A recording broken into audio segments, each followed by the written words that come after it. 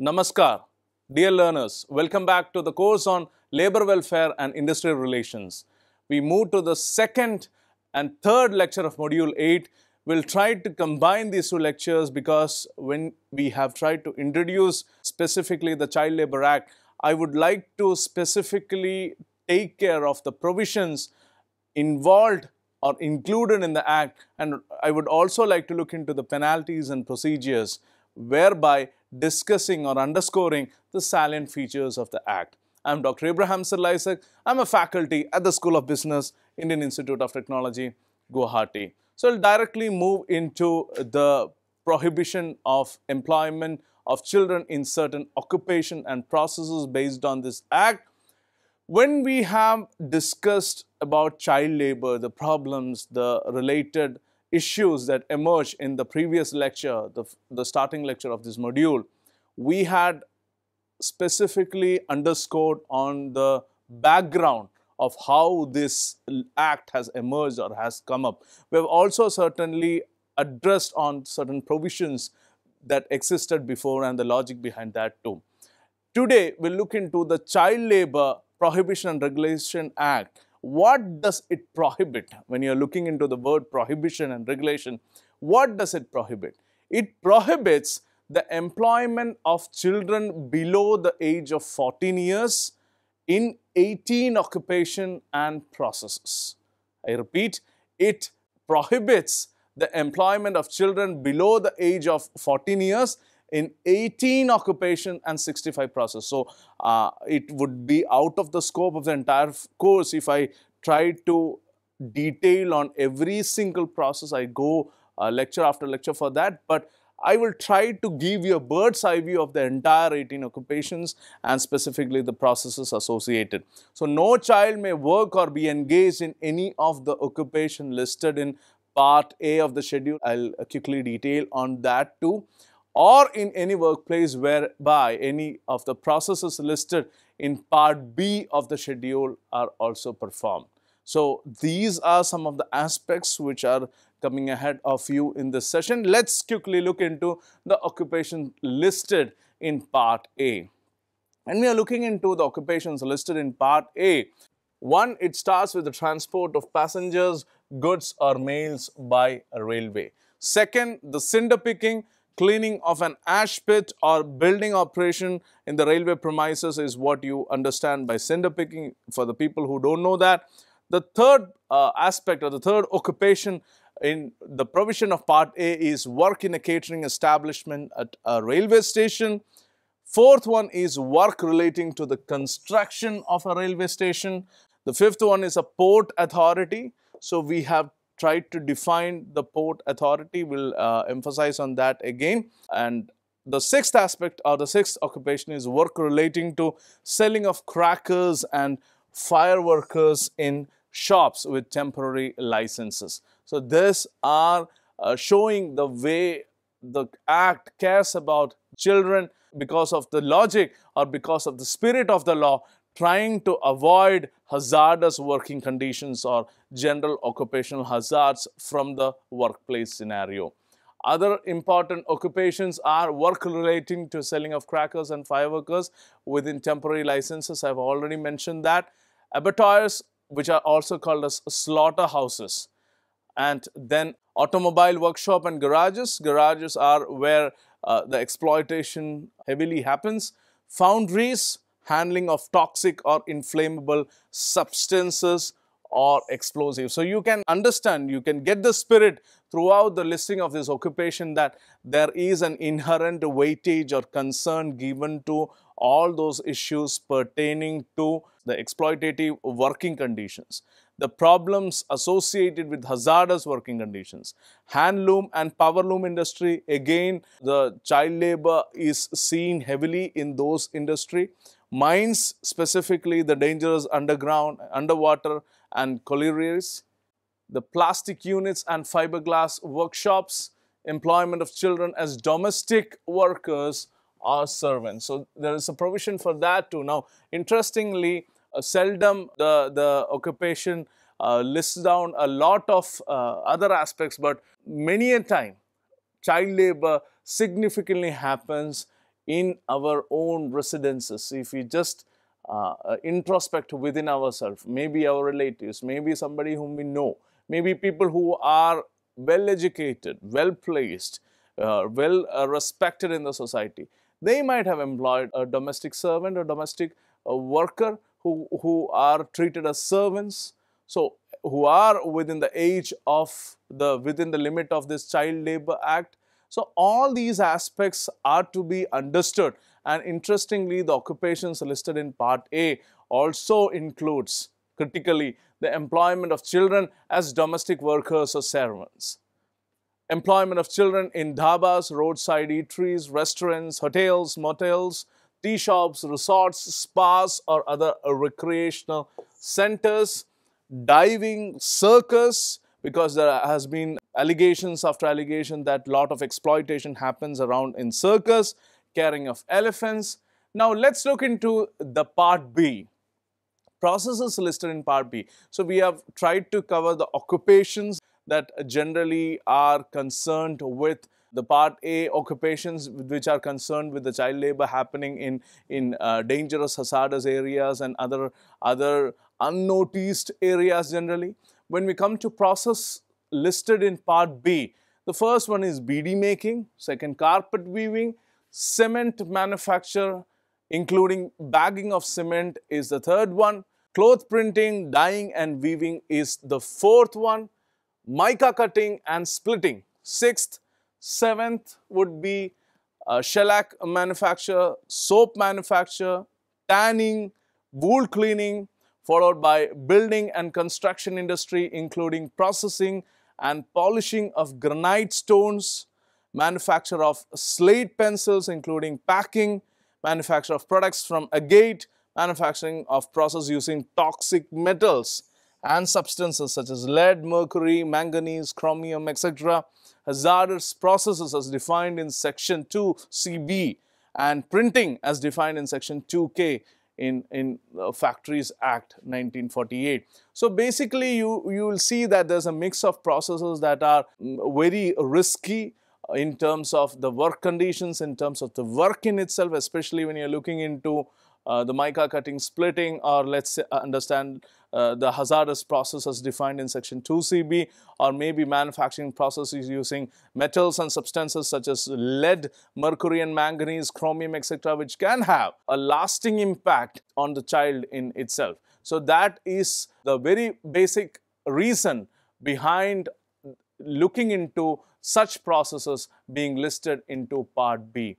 Now, there are also other aspects like cashew and cashew nut descaling and processing, which again requires heavy manpower, and it is still done with the help of lot of child labor. Unfortunately, soldering processes in electronic industries, the finger dexterity and all those issues comes into play here, which inevitably something that is being associated with child labor. Agarbatti manufacturing, automobile repairs and maintenance, brick kilns and roof tiles unit, cotton ginning and processing and production of hosiery goods, detergent manufacturing. Again, the use of chemicals and the vicinity of chemicals is quite exploitative in its nature itself. Fabrication workshops, and this is concerned with ferrous and non-ferrous, so that again would have lasting impact within the physical condition of the child, or would actually require heavy manpower. Gem cutting and polishing, again the finger dexterity comes into picture, but again this is a very precision driven activity, so a lot of exploitation happens here, especially with respect to the economic value is generated and what is actually paid to the particular individual who is behind working for that particular product, maybe with respect to the gem cutting and polishing. Handling of chromite and manganese ores, again another exploitative and dangerous work hazard or work condition. Jute textile manufacture and coir making, we see a lot of child labor involvement there, or we have read about that. Lime kilns and manufacture of lime, again the traditional setups. Lock making, manufacturing process having exposure to lead. So this is again coming in both in occupation as well as processes. There are also aspects related to or associated to manufacture of cement pipes, cement products and other related work. Though there is a heavy involvement of child labor in process industries, especially something like cement pipes, cement products, etc. The working conditions are exploitative in nature. The working conditions are hazardous in nature. Manufacturing of glassware, including bangles, fluorescent tubes, bulbs and other similar glass products. Again, it's very tough, very difficult, very critical and very dangerous for children to engage in such work activities. Manufacture of dyes and dye stuff, manufacturing or handling of pesticides and insecticides.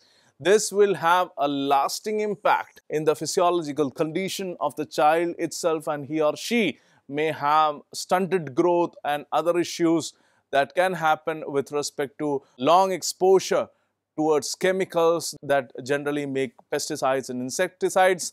Manufacturing or processing or handling of corrosive and toxic substances is also another process that is included in Part B.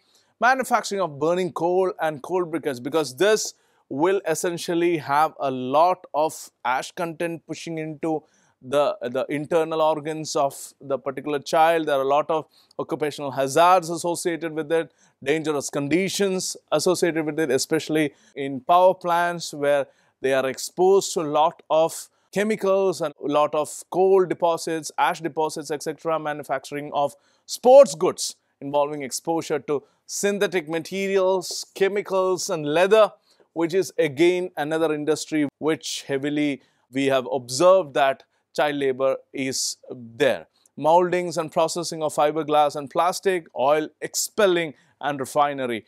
Talks about very hard and hazardous work condition. Paper making similarly. Potteries and ceramic industries, more of traditional and household activity. Polishing, molding, cutting, welding and manufacture of brass goods in all forms. Again, all these lead to difficult or tough working conditions specifically. So these are some of the processes listed in Part B.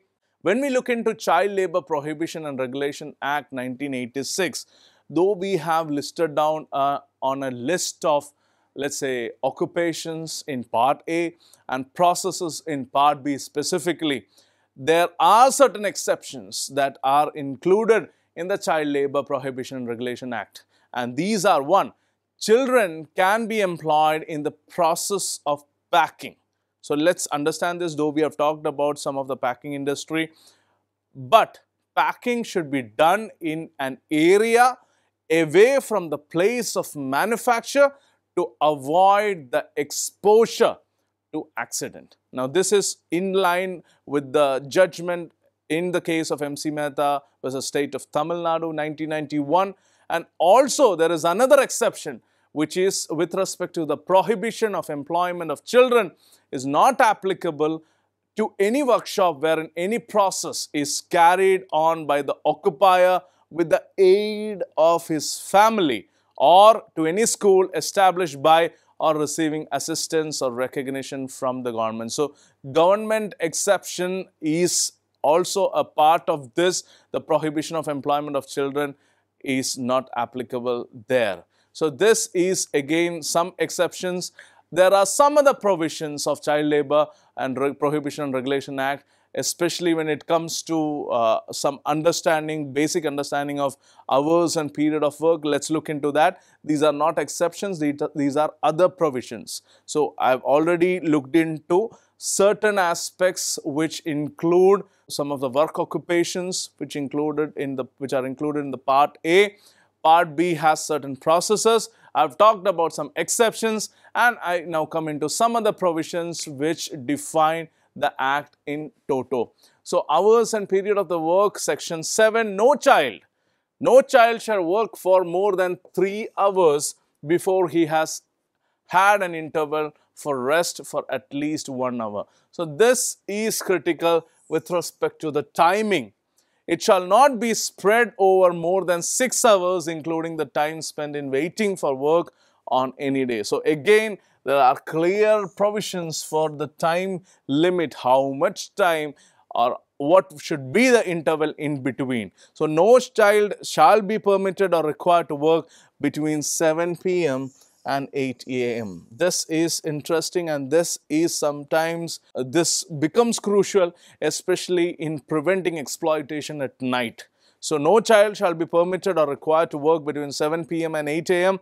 No child shall be required or permitted to work overtime, even if the employer, if he or she is not luring or not attracting the child with extra money.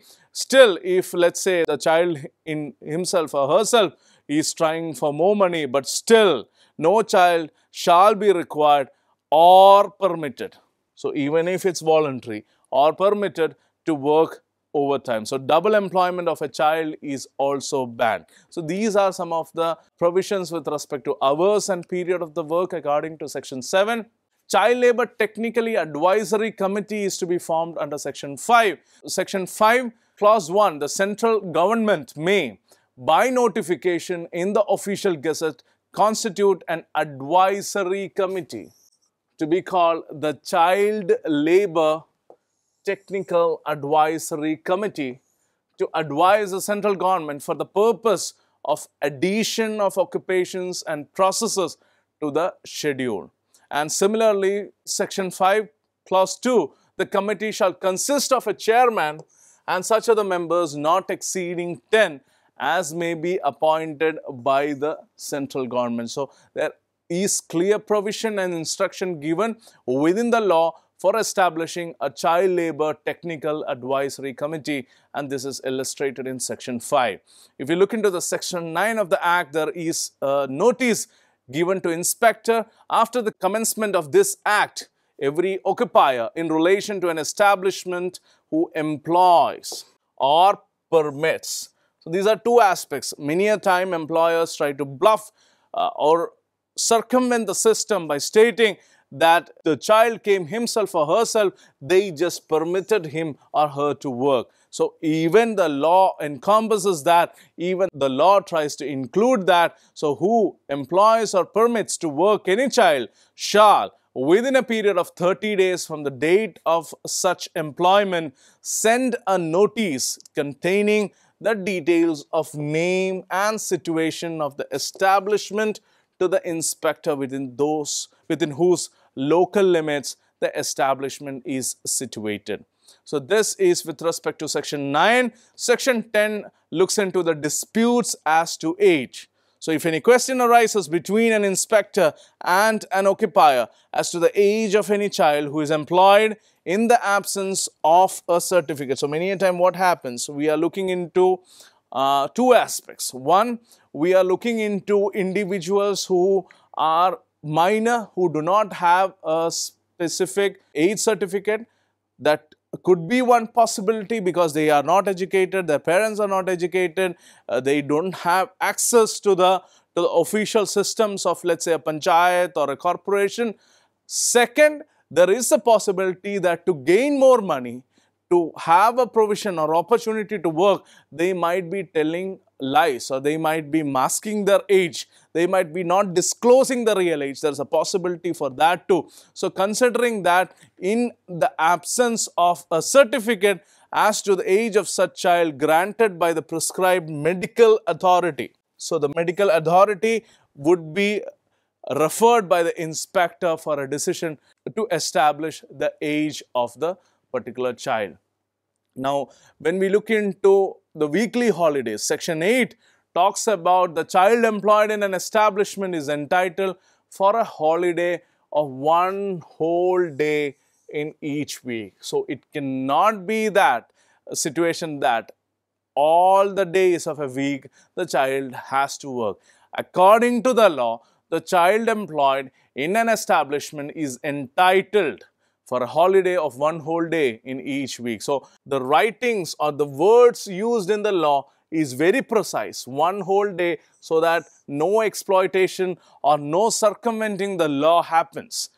So that there is a clear obedience, there is a clear discipline, and there's a clear following of the law in both letter and spirit. Maintenance of register is prescribed according to Section 11. There shall be a register maintained by every occupier in respect of children employed or permitted to work in any establishment a register to be available for inspection by an inspector at all times during working hours or when work is being carried on in any such establishment. So, when you are looking into different sections, especially section 12, display of notice containing abstract of sections 3 and 14, every railway administration, every port authority, every occupier shall cause to be displayed in a conspicuous and accessible place at every station on its railway or within the limits of a port or at the place of work, as the case may, a notice in the local language and in the English language. Section 13 underscores the relative importance of the health and safety.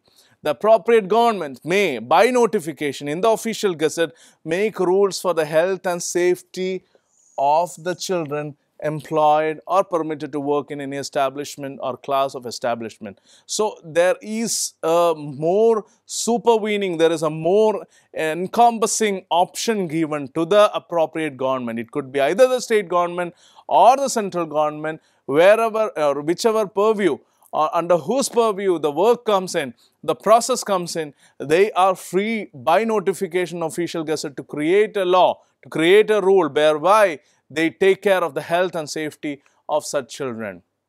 Now, let's look specifically into the penalties.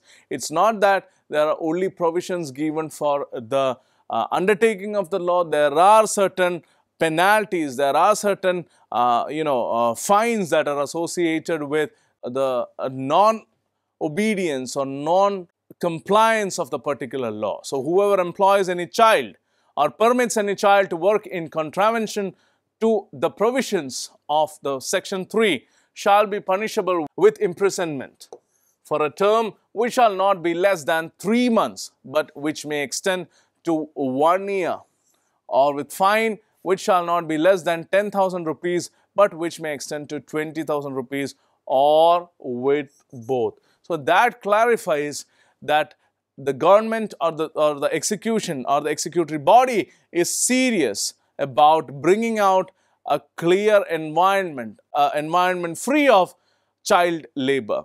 There's also provision in section 14 clause 2, whoever have been convicted of an offence under section 3 commits a like offence afterwards, he shall be punishable with the imprisonment for a term which shall not be less than 6 months, but which may be extended to 2 years. Now, section 14 clause 3, whoever fails to give notice as required by section 9 or fails to maintain a register as required by section 11 or makes any false entry in any such register. Remember, recollect, in the previous slide we had looked into the provisions concerning the notice as well as the register, and also C, fails to display a notice containing an abstract of section 3 and this sections as required by section 12, or fails to comply with or contravenes any other provisions of this act or the rules made thereunder, shall be punishable with a simple imprisonment which may extend to 1 month, or with fine which may extend to 10,000 rupees, or with both. So, there are certain critical provisions given in section 14 with respect to the penalties that is associated with the breach of the law. And you look into the modified application of certain laws in relation to penalty, there is section 15 that has been brought by, whereby any person is found guilty and convicted of contravention of any of the provisions mentioned in subsection 2, he shall be liable to penalties as provided in subsections 1 and 2 of section 14 of this act, and not under the acts in which those provisions are contained. So, basically section 15 talks about the modified application of these laws in respect to the penalties that were discussed according to section 14. Section 15 clause 2 refers, the provisions referred to in subsection 1 are the provisions mentioned below. One is section 67 of the Factories Act 1948, section 40 of the Mines Act 1952, section 109 of the Merchant Shipping Act 1958, and finally section 21 of the Motor Transport Workers Act 1961. So, let's look into section 15 clause 2, section 67 of the Factories Act 1948.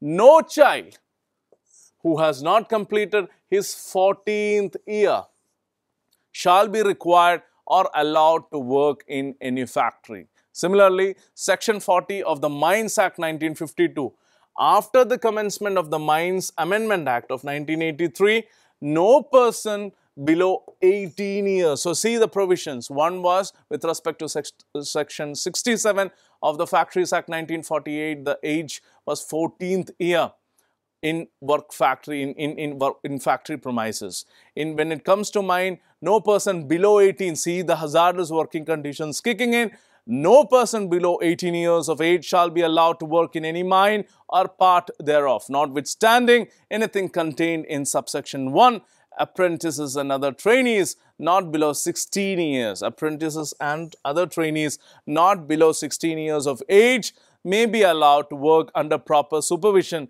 in a mine or part thereof by the manager. Similarly, we also have a provision in Section 21 of the Motor Transport Workers Act 1961. No child shall be required or allowed to work in any capacity in any motor transport undertaking. So, this clarifies the relative importance of how a child could create issues if he is being given or being allowed or is forced, any condition, either allowed or forced towards any motor transport activity.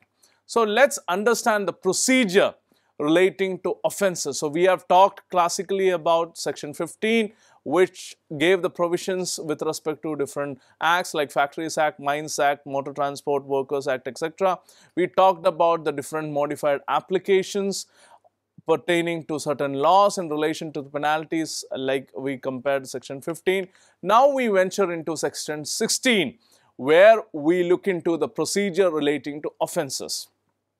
So, Section 16, Clause 1, any person, police officer or inspector may file a complaint of the commission of an offence under this Act in any court of the competent jurisdiction. So, this is the procedure relating to offence, how it could be addressed from scratch.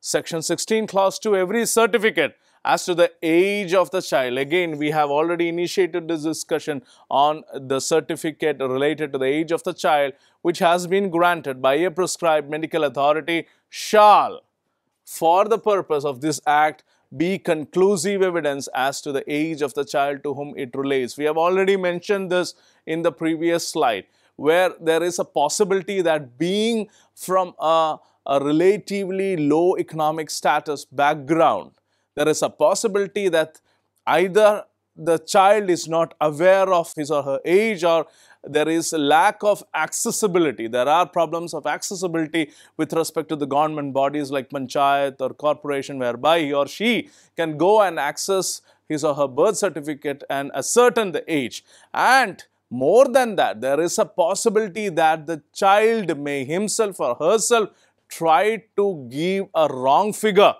to garner, to get benefits of employment and to stay away from his studentship, or be an active child and just go and fetch some money. So, this is a possibility. So, every certificate will have certain conditions, and if that is not available, a prescribed medical authority shall, for the purpose of this Act, be conclusive in terms of evidence to the age of the child to whom it relates.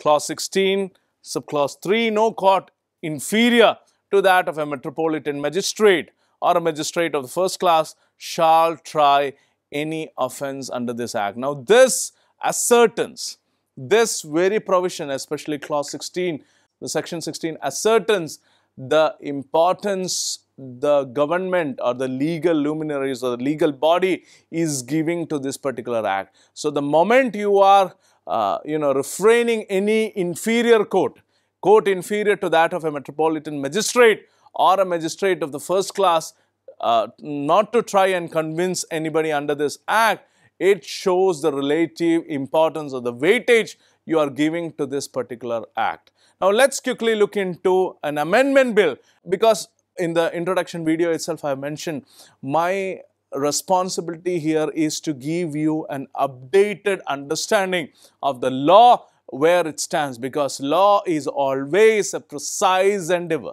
So we have to be updated, we have to be on our toes. The moment we are talking, things are getting updated. So I tried to give the most recent version wherever possible. Child Labor Prohibition and Regulation Act, there has been an amendment bill that came in 2012, later it was approved, aimed to strengthen the child labor laws in India.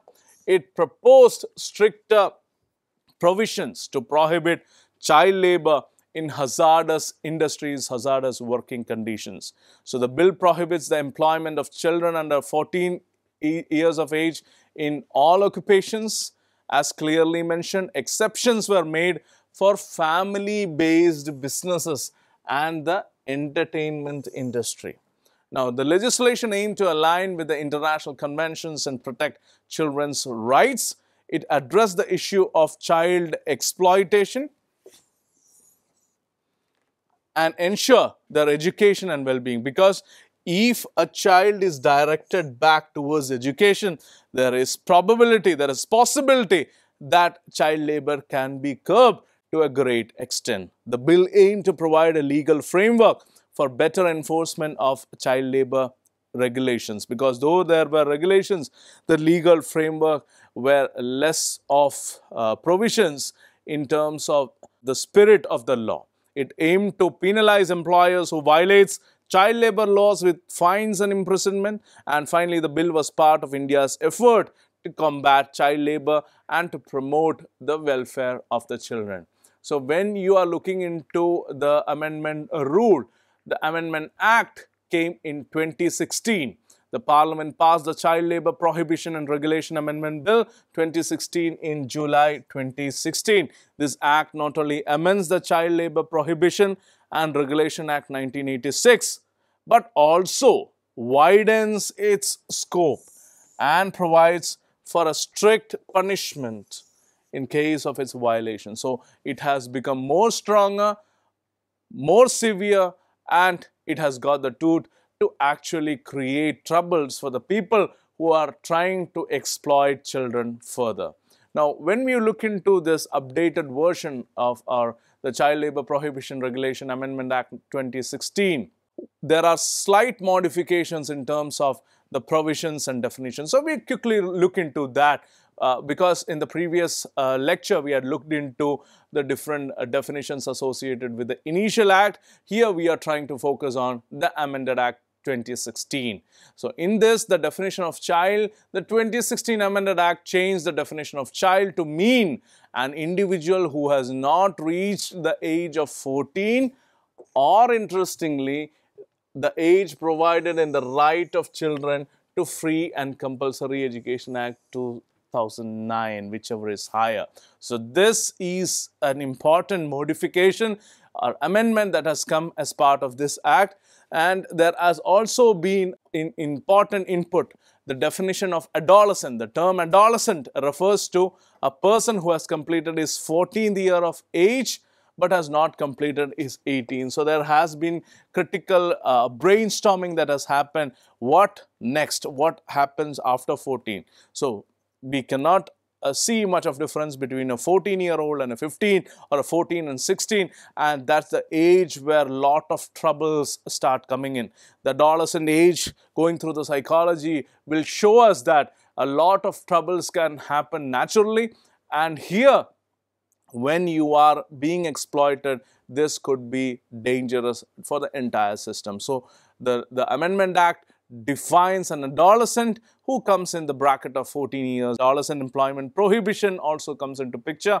New laws have restricted the employment of teenagers in hazardous occupations or processes. So if you think that the Child Labor Act is only till 14 and exploitation can happen after that, it has brought in, especially in the Amendment Act 2016, that adolescent employment prohibition is also now in picture. So we are looking into situations and hard penalties if somebody is being employed in the hazardous occupations or processes. Now there is strict punishment. While the punishment for companies has been dramatically increased, the punishment for individuals and guardians has been lessened. So mainly the organization wise, the action will be more severe with the Amendment Act.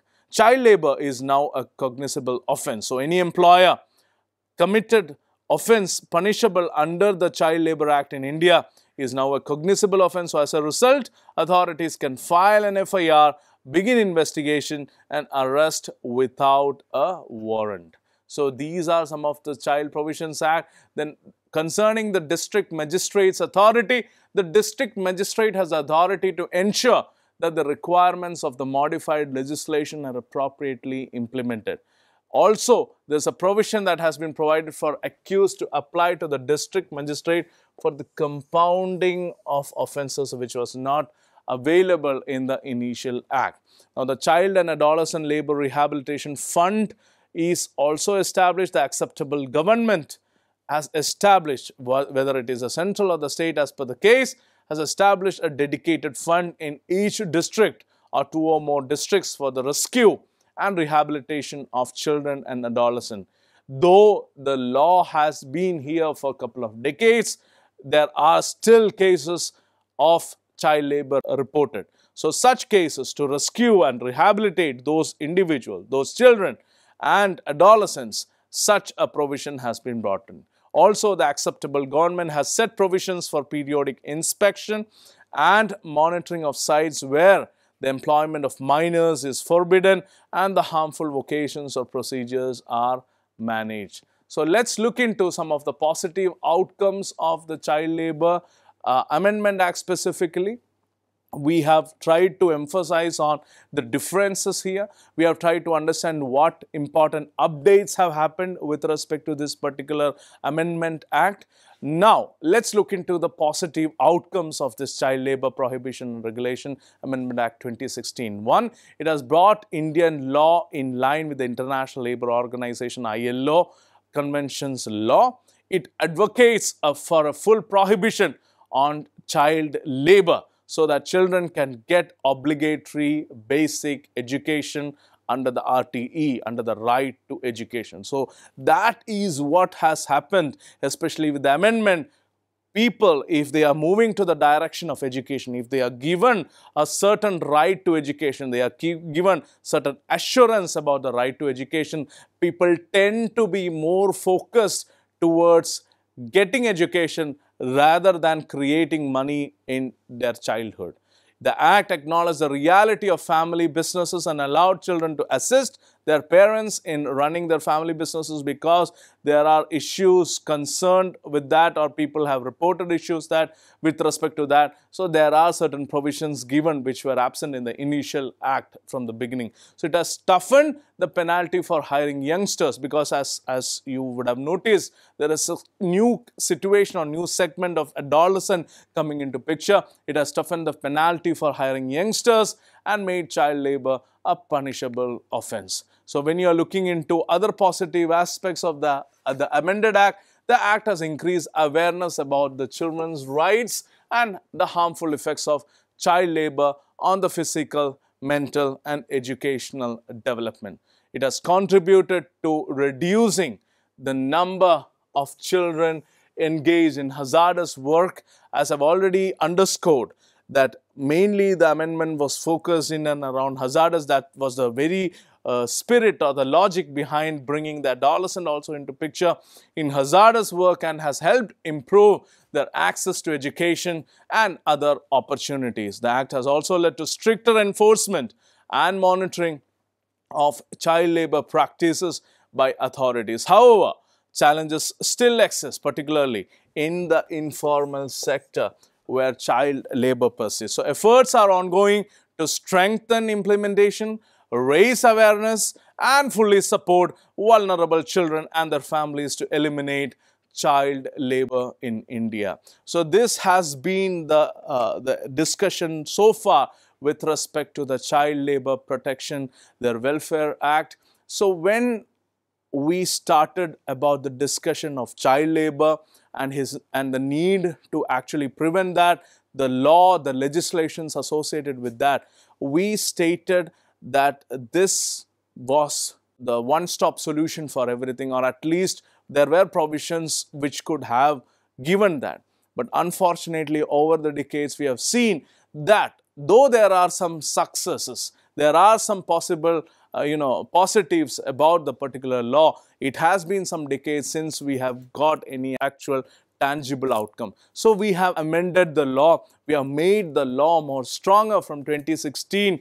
There has been provisions with respect to adolescence also. What happens after 14? As I already mentioned in our discussion, there is hardly any difference between a 14-year-old and a 15-year-old, or a 14-year-old and a 16-year-old. So how do you define? The first thing was you have given the age limit not as 14, but have given the premise or the importance to right to education age, the age pertaining to the right to education. Second most important thing, you have brought in a certain segment which are also prone to vulnerabilities, also prone to exploitation, which is the adolescent age, that is 14 to 18. So those hazardous situations, those hazardous work conditions, they are also being prohibited to work in such situations. There are certain conditions in which they are being prohibited. So these are the updates, and I am pretty sure that it will make the law, the act more stronger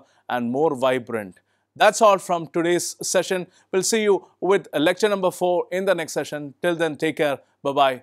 Namaste.